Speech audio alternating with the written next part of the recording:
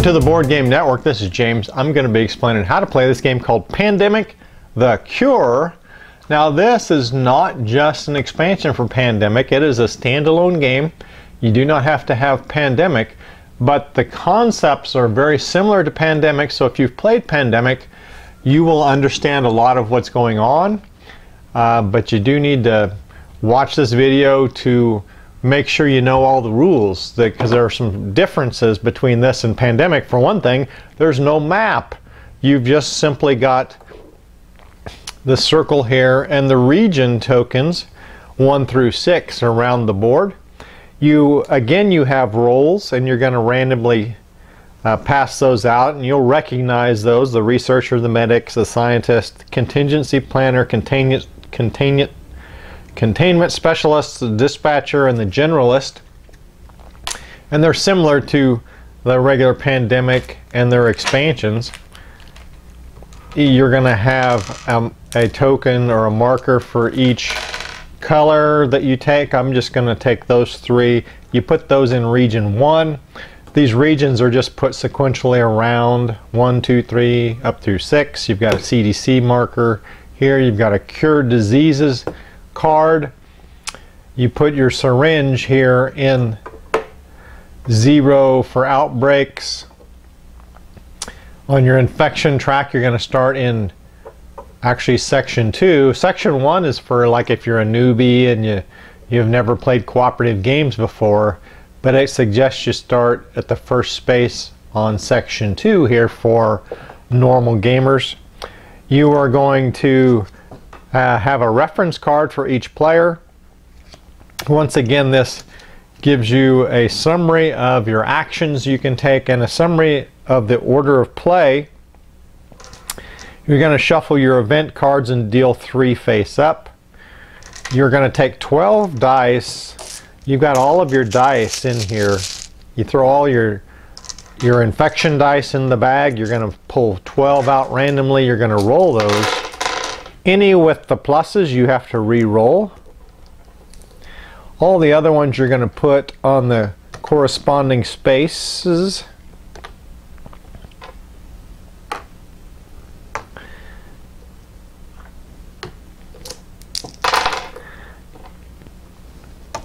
And you just keep re-rolling any pluses. Now if you look at these region spaces, these are not normal dice. The plus doesn't count as anything in this case right at the beginning of the game. You just have to re-roll them. But you'll notice the 4 shows up on the black die, the yellow die, and the red die one time. But yellow has 2 5s on it, and black has a 5. 6, or red has 2 6s on it. It has 2 1s on it, and a 4 on the red. So these don't have a standard randomized pattern. So like the blues will show up on only certain regions. The red will only show up on certain regions. Okay, for our order of play, this game plays 2 to 5 players in about 30 minutes, and you can lose several ways, just like you can in Pandemic. You can lose by the infection rate marker hitting the end here on the skull. You can lose by the outbreak marker hitting the end right there on the skull. You can lose by too many people infected, and what that means is you need more dice than what's in the bag. You've used up all your dice. They're all out here. So to start the game, here's your order of play. You roll the player dice and do actions. So each player has dice matching their color. So let's say the scientist is going first. They take their scientist die. And make sure you are aware of the special abilities on each of the cards. And some of them have special abilities on the dice, but it's explained on the card on what they do. And it shows you right here what faces they have on their die. So you roll the dice, and you can re-roll this dice as many times as you want to try to get the faces you're looking for. However, if you roll a biohazard, that takes place immediately, and for a biohazard you advance the infection rate syringe 1 space. And so for each one you would move up on the infection rate if you roll biohazard, and that happens immediately as soon as you roll those. So if you do some re-rolls and you get more biohazards, you're going to move the infection rate marker up again. You've got an airplane on there which says fly to any region. So everybody starts in region 1. So if you had an airplane, you could fly to any region you want to.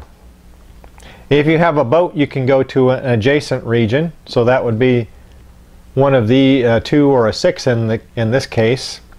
If you have a syringe, you can treat 1 infection die.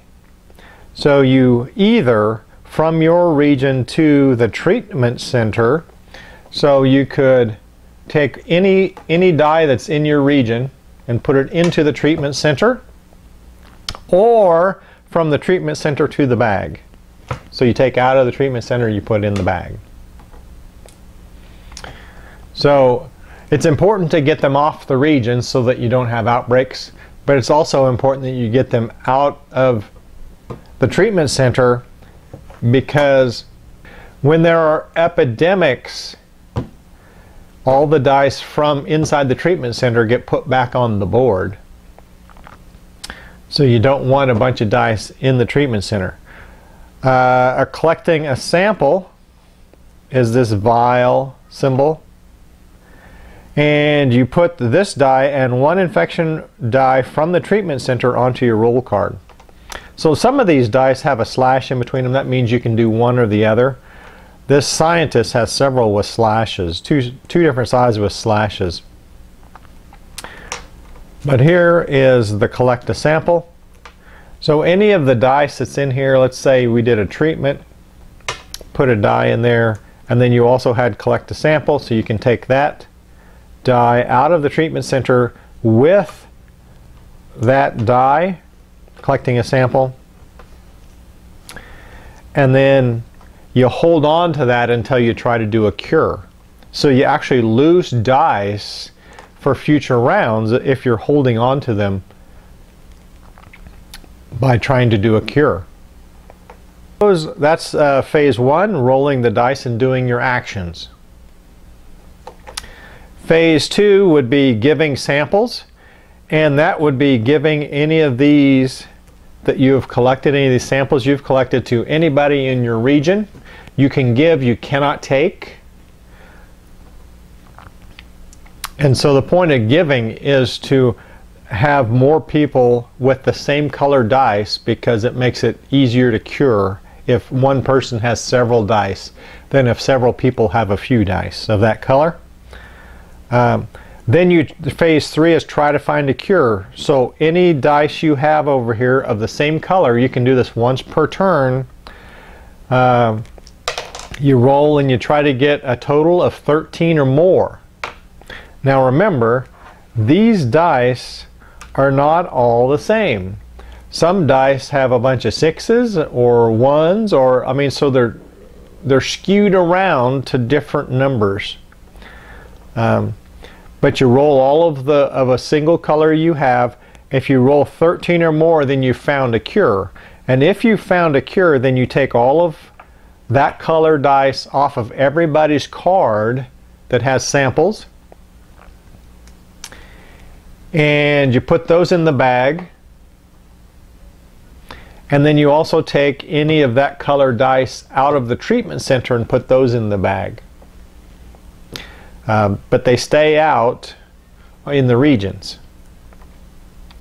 And then you infect regions. And the way infecting regions happens is, you'll notice on the infection track there's a number of dice right here printed next to that region, or that territory on the infection track. So at the beginning you've got 3 dice. So you would pull 3 dice out of here randomly, roll them, and then they would get set on the corresponding space. Now you'll notice, look at that, there are 3 sides on a black die that are 3s. So that means that is a region that will be highly likely to outbreak with black. So an outbreak happens whenever you've got more than 3 of a specific color die in the same region, which is just what happened there. And so you would move the outbreak marker up 1. You would take anything over 3 and rotate it clockwise to the next space. And that can cause another outbreak to happen and corresponding around. So you just keep moving the outbreak marker and you move the dice until there's only 3 of a specific color in a specific region. Anytime your infection rate marker goes past one of these explosions, that's an epidemic, or when it lands on one of those explosions, it's an epidemic. And what happens is all the dice that are in the treatment center, we'll just throw some in there, plus the number of dice that's printed on the infection rate track get rolled. So in this case there would be 3, plus I would take any that are out here, you would roll them and put them back on the corresponding regions. And so you can turn around and have epidemics at that point.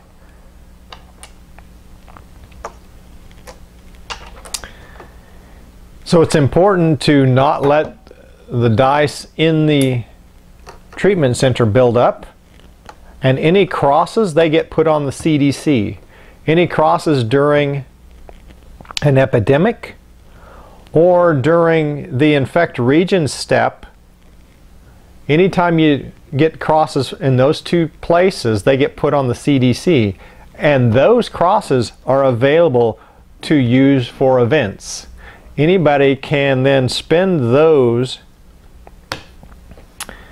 and it tells you the cost, and then it tells you what they do. And when you use an event, it's a one-time use thing, it goes under the deck and you immediately flip a new card up. So there's always going to be 3 events available. So once again, your goal is to do 4 colors, cure the 4 diseases. So once you have rolled a 13 or higher on your dice that you're stored over here on your card, if you roll 13 or higher, you're going to take one of those dice and set them there to mark that you have that one cured. And so you got to cure all 4, and then you have won the game. If, however, you run out of dice in your bag, or you have too many outbreaks, or the infection rate has gone too long, then you lose. So that's how you play Pandemic the Cure. Kind of like regular Pandemic, kind of different. It's a die rolling game.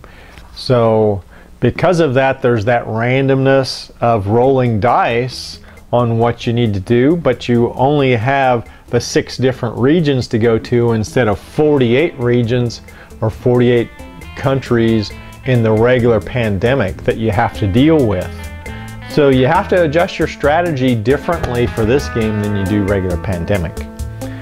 Make sure you tune into all of our videos here at the Board Game Network so you can learn how to play games. Board games, card games, the latest. Make sure you give this video a thumbs up if you liked it. Like us on Facebook,